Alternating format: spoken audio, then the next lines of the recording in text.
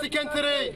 No, it is still torture for us here. These refugees are desperate to stay inside a detention centre that they fought to close. Our main concern is our safety. Maybe it's my last picture you see here, maybe not. Who knows? Our life is in deep danger.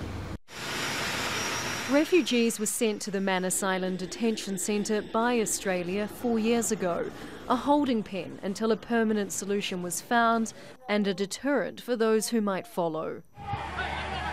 The locals of Papua New Guinea were always hostile. There was an attack in 2014 that left one refugee dead. The concept and conditions of Manus Island were widely condemned. Finally, a court deemed it illegal, and Australia agreed to close the centre and pay refugees compensation. But as the facility was decommissioned and security forces left on Tuesday, refugees reported armed looters. The Australian authorities all pulled out of the centre, abandoning these refugees essentially, and they have serious concerns for their safety on Manus Island, whether they leave the facility or not, so they've barricaded themselves into the centre. It's now a siege.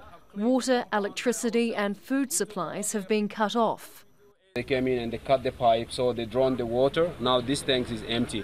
People inside are stockpiling as best they can. There will be no food after today, no drinking water after today, but we are looking at a siege. The asylum seekers were given alternate accommodation on the island, but they said it isn't equipped to protect them from the locals. They are not going to give us a safety guarantee, that's why I'm staying here.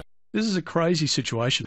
Everybody's been screaming about wanting to get out of the place. Well, we say that we're going to close it, move them into a different facility and require those that aren't refugees to go back to their country of origin, and now they won't leave.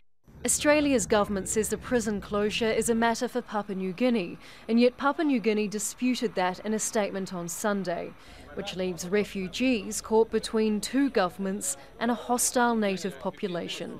Charlotte Bellis, Al Jazeera.